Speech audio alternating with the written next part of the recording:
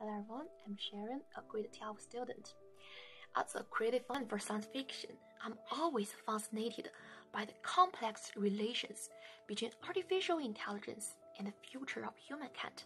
In these works, the topic that whether AI will benefit people or it will destroy people has always been fiercely discussed. It is true that artificial intelligence is a rose whose fragrance appeals scientists, while its thorns scare researchers, which impedes the development of AI.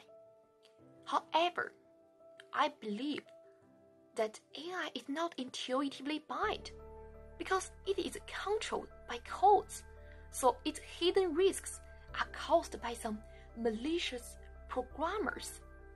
Therefore, this kind of threat is avoidable as long as we can apply a strict supervision system on the users of AI. Besides, AI has contributed dramatically in various aspects in people's lives.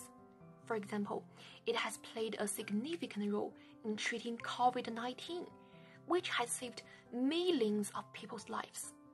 What's more, the advancement in artificial intelligence has led to the development of a groundbreaking machine learning method that can identify powerful new antibiotics from more than 100 million molecules. Therefore, AI will be a crucial tool for us to discover, predict, and prevent possible dreadful pandemics in the future.